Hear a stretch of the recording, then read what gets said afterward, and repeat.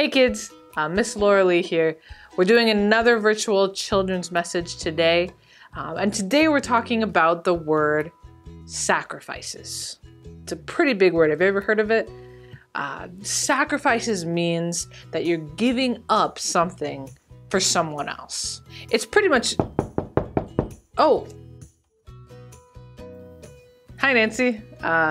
Nancy is our new office intern. What's up?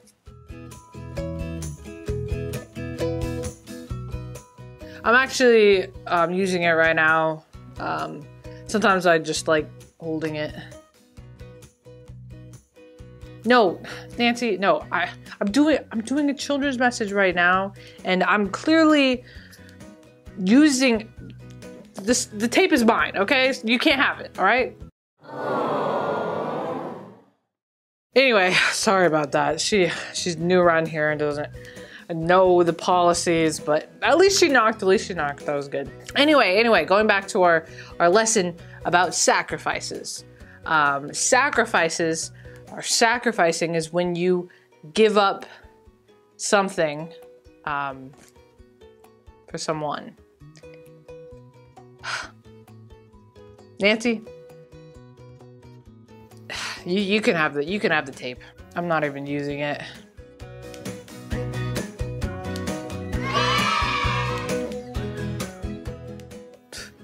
Interns. Hey, this actually kind of reminds me of our Bible passage today.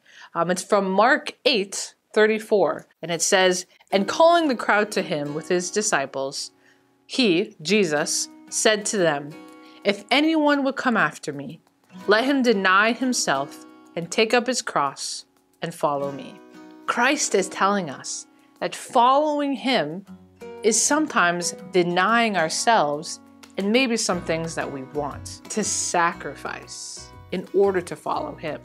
This life is not going to be easy for all of us if we follow Christ, but we do have that hope, the greatest hope, that he will take care of us and he will be with us and bring us to heaven someday. Now, losing a roll of tape is far less daunting than taking up our cross, denying ourselves, and following God. But caring for others and giving up our things or our time is a way to make sacrifices for others. And as we go through life and hard times, we can know that Christ gave the greatest sacrifice when he sacrificed his life on the cross to save us, because he loves us. So next time you feel like you have to sacrifice something, maybe it's your toys or your time or something that you want, you can know that Jesus made the biggest sacrifice of all by going to the cross, and we can find strength and hope in his death and resurrection as we go through this life together. So let's pray it out. I'll say a line and you can repeat it back to God. Dear God, we want to follow you, but sometimes it requires sacrifice.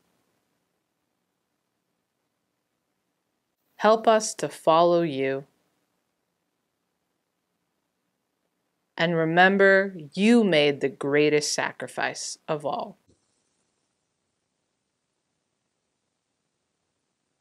Thank you for making that sacrifice.